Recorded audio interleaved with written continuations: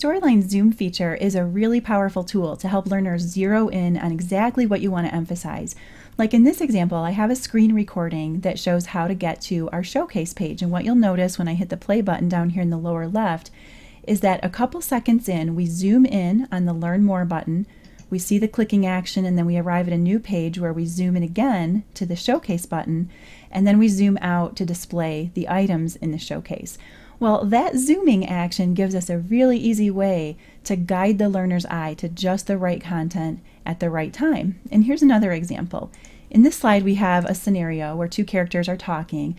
There's a little bit of a conflict brewing here, and we use a zoom region to focus in on one of the character's thoughts. So take a look when I hit the play button here.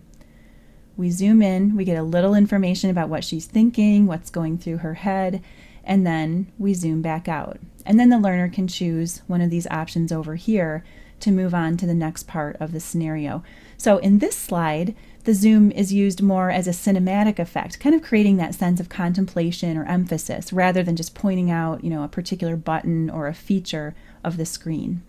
So let's take a look at how easy it is to add a zoom region. I've got a slide right here that contains a map. And suppose I want to feature a particular region of the map at a specific time during this slide. Well, I've got some objects here that I've inserted onto the map that I'm using as callouts, but I really want to give my learners a close-up view of those items when they appear on my screen. And you can see down here in the timeline, I've set the start point of each of those items very specifically to start at a particular point in the slide duration. And over at the right edge of each of the objects, you can see that they're all disappearing from the screen at about the 10-second mark. So now let's go ahead and add our zoom region and time it on our timeline so that learners can really hone in on those callouts when they appear. So what I'm going to do is come up to my Insert tab and choose Zoom Region. And when I select that, Storyline inserts the zoom region for us, and all we have to do is size and position this rectangle to suit our needs. So I'm going to just size it down quite a bit because I want to zoom in on this little area right here on my screen. I'm going to size it a little bit smaller, and that looks about right. And you're noticing probably that as I'm resizing that zoom area that it's always going to have the same aspect ratio as my slide, and that way things stay nice and proportional during the zoom. I never have to worry about the aspect ratio looking skewed or off.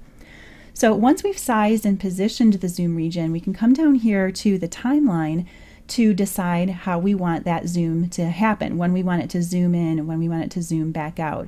Well, right now you can see that my zoom is starting right at the beginning of my slide timeline, and it's only lasting 3 seconds. So it zooms in, it stays zoomed in for 3 seconds, and it zooms out. And this is not really what I want. So I'm going to select that object on my timeline and drag it so that it starts at about the 2¼ second mark. And I want it to last quite a bit longer. I want it to stay zoomed in until those callout objects disappear from my screen. So that would be at 10 seconds. And now we should be all set here. The other thing that we can do is choose the zoom transition speed. To do that, we just right click on the bounding box of the zoom area on our slide and then choose zoom transition speed. And I'm going to set this one at very slow. Since we're zooming in quite a lot, we don't want that zoom to happen too abruptly or look too jerky when the learner is watching the slide.